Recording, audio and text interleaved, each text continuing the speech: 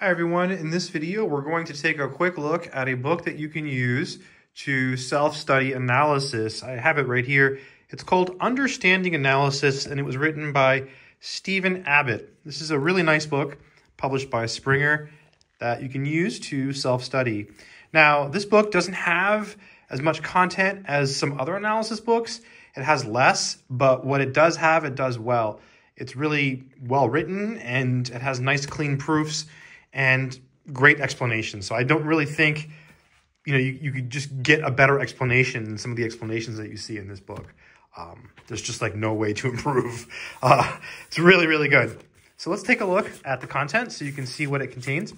I should also mention that even if you get this book, it's still going to be really, really hard. Real analysis, aka advanced calculus, takes a lot of work and a lot of effort. So yeah, it's hard for everyone. And look at the copyright. I believe it's like 2000, 2001. There it is, 2001. Here's the preface. My primary goal in writing Understanding Analysis was to create an elementary one-semester book that exposes students to the rich rewards inherent in taking a mathematically rigorous approach to the study of functions of a real variable. And he picks specific topics. Let me show you the topics he covers. Look at the content. So he starts with the real numbers, the axiom of completeness, consequences of completeness, Cantor's theorem, then sequences and series. Okay, so he does both. Then basic topology of R. Then he talks about limits and continuity. That's chapter 4.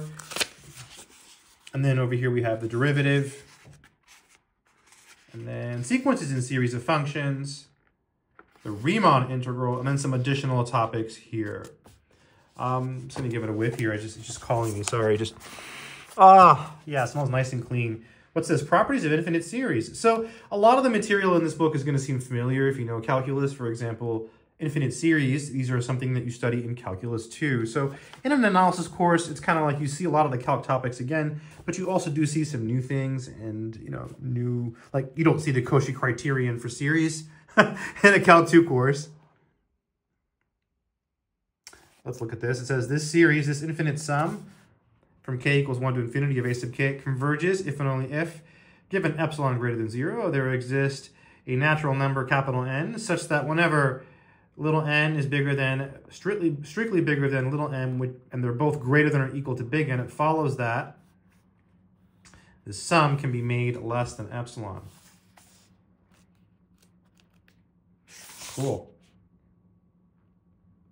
There's different ways to write this. You can write it a little bit differently as well. This is the geometric series. This is something that I remember deriving in Calc 2. Our teacher told us to find a formula where, I'll just show you right here. You see how here it starts at 0?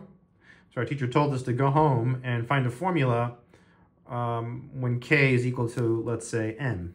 And m is a positive integer, let's say.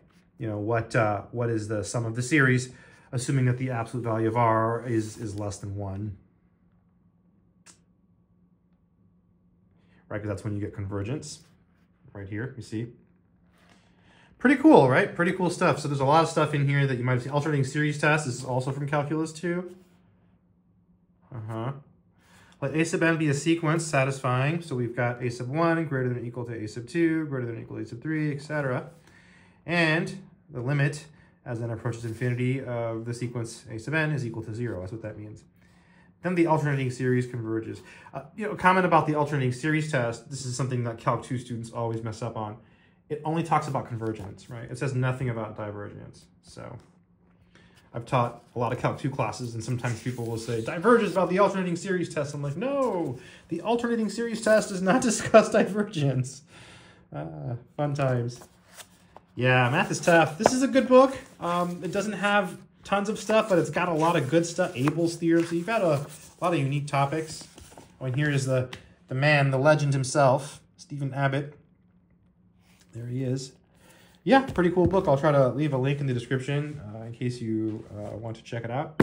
Check out my courses. They're on Udemy, but if you get them, use the links from the description of this video for 2 reasons. 1, it helps me, And 2, I've lowered the prices to the bare minimum, so you should get a low price. But yeah, Understanding Analysis by Stephen Abbott. Nice, solid analysis book. Should you buy it? Yes. I think you should have as many analysis books as you can afford. This is why I have so many books. These are just some of my books. Look over here. Look, I've got more. There's more books over here. Look at this. Books everywhere, right? Yeah. Anyways, pretty cool book. Just wanted to show it to you. Keep doing math.